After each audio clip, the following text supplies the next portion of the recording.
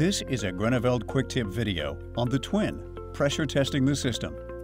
This video will cover ways to properly pressure test the Groeneveld Twin and steps to take if there are fault codes on your display. 1. Pressure readings at the pump. 2.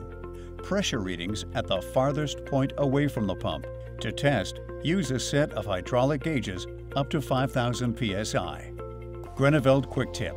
For the Twin system to work properly, the pump needs to build enough grease pressure to cause the pressure switch to close.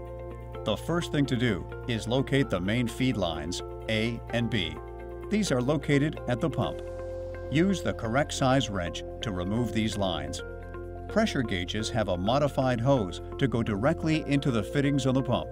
Go ahead and install these on the pump. Now, turn on the power source, which will provide power to the pump for testing. With the power on, 1. Press the test button for 1 second and release it. 2. Wait a few seconds, and now press the button between 3 to 5 seconds. 3. This will put the pump into a single cycle test. This means that the pump will run on either line A or B for the maximum pump time, or until the pressure switch closes. Because gauges are being used on the system, the pressure switch can't be closed. With the pump pumping, you can see that one gauge line A or B is building up to 3,500 psi. This is the maximum of the pump. The pressure relief valve in the pump is controlling this.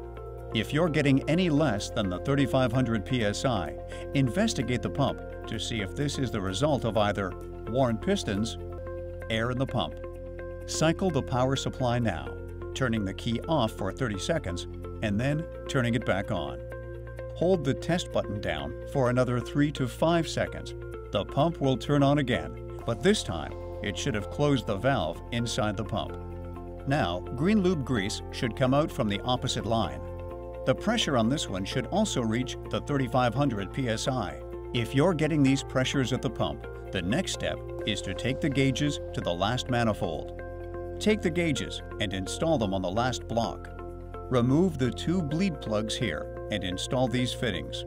You can use any fitting that has 1/4 inch threads. Cycle the key on again and press the test button for 3 to 5 seconds like we did before. Now you can focus on the gauge. It will start to rise slower than when it was connected directly to the pump. This is because it takes time to push the green lube grease to build the required pressure. Pressure will start to rise in the system now. Once the pressure hits roughly 2,000 psi, note that it stops. This is an indication that the pressure switch has closed and the system is shutting off. Once this happens, wait 1 minute. Press and hold the test button for 3 to 5 seconds to generate another cycle. Grease pressure should rise on the opposite gauge up to the 2,000 psi mark. During this, pressure should only rise on one of the gauges. If it's happening on both, then you possibly have a bypass situation.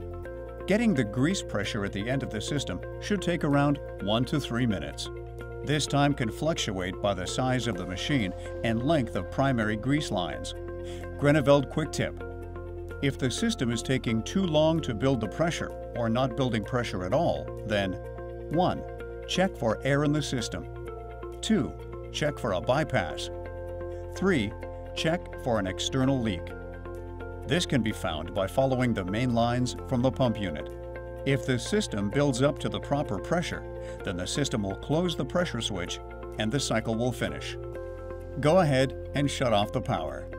Now you can remove the gauges and reinstall the end plugs into the manifold. Groeneveld quick tip. Anytime work is done with the system, run a couple of test cycles. If you're encountering any other problems with the system, or if the gauges are not functioning properly, reach out to Groeneveld Lubrication Solutions, Inc. at 1-800-263-1760. This concludes our Groeneveld quick tip video on the Twin, pressure testing the system.